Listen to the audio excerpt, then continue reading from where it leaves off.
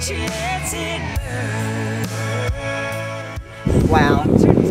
what an amazing experience and bringing to life everything that I had envisioned it could possibly be.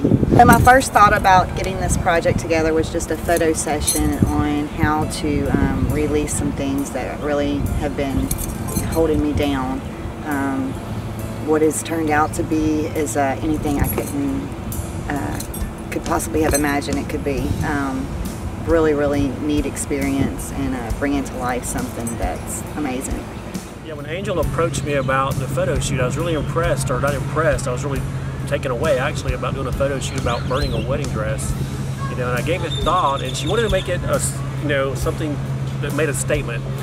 And so I put some thought into it, and in my mind I put a storyline together that would lead up to burning of a wedding dress. And I called her up, and or I called her back and gave her my ideas, and she was all for it.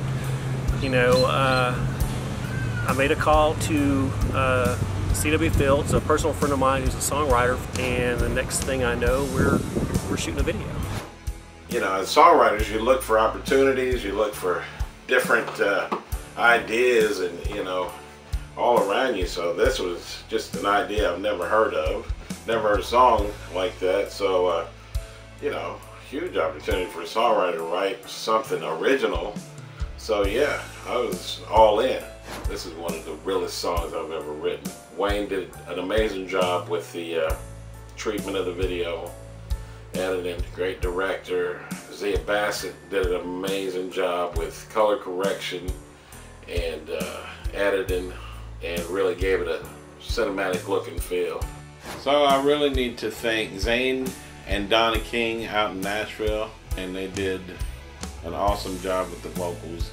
You know, this started and basically is a demo, and I guess it's turned into quite a glorified demo, you know, with it becoming a full feature video and all. But so we'll continue to shop it and see what artist picks it up. We hope that this project puts out a message to anyone, young, old, male, female, young boy, young girl, anyone who feels that they have allowed something or someone to control their life and not bring joy to them. If anything that you have that you could possibly let go of and rejoice in the life that you're given here today, let go of it.